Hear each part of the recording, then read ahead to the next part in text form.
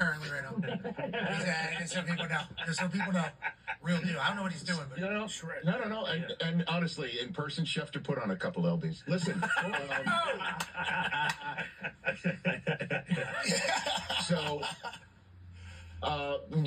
So there's three games in London. There's one in Munich, and then there's one in Brazil this year. And there's just more and more opportunities to grow the game internationally. And I do believe there's going to probably be down the road maybe a new TV package based off of that whole business. I definitely feel it. When NFL Network first started, this is going to be season 22 for me at NFL Network, Pat. And when that started, a lot of folks were wondering, what are you going to talk about in between playing seasons? What are you going to do?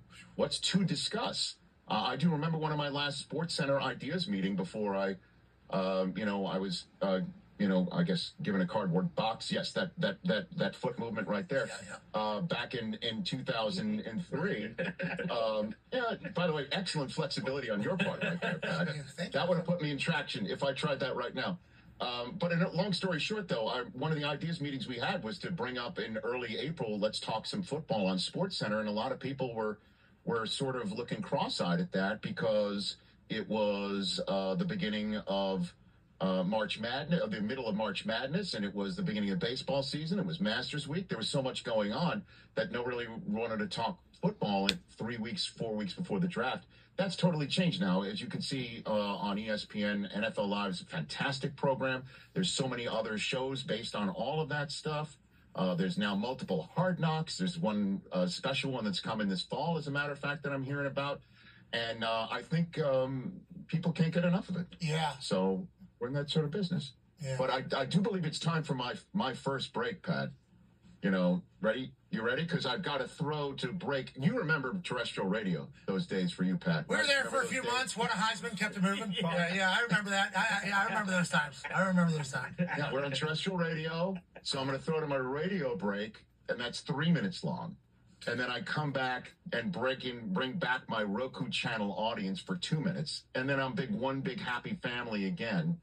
And then we'll hang out until you have your first guest. Correct? Is that the way we're going to run? Yeah, so we're going to remain live because we don't do the radio breaks anymore. Thank God. Right. We weren't great at them, to be honest. And we have one out an hour, 57.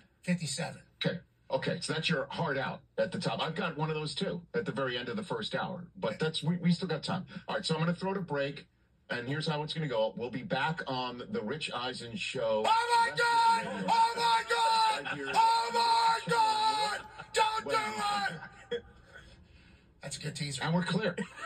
Hey, how good of a teaser was that for the radio people? They think that we just got maybe like maybe somebody shot. They can't wait to tune back in there. You know what I mean? I just wanted to add a little sauce. Of course. I appreciate it. Sauce. So what do you want to talk about? I want to talk about... Time's yours, Pat. Okay, Rich. Let me ask you this question. Okay. So, Ty. Yeah. Can I ask Ty a question? Absolutely. Ty, you can do whatever you want. Oh. Well, how does Mel Kiper feel about your invitation of him?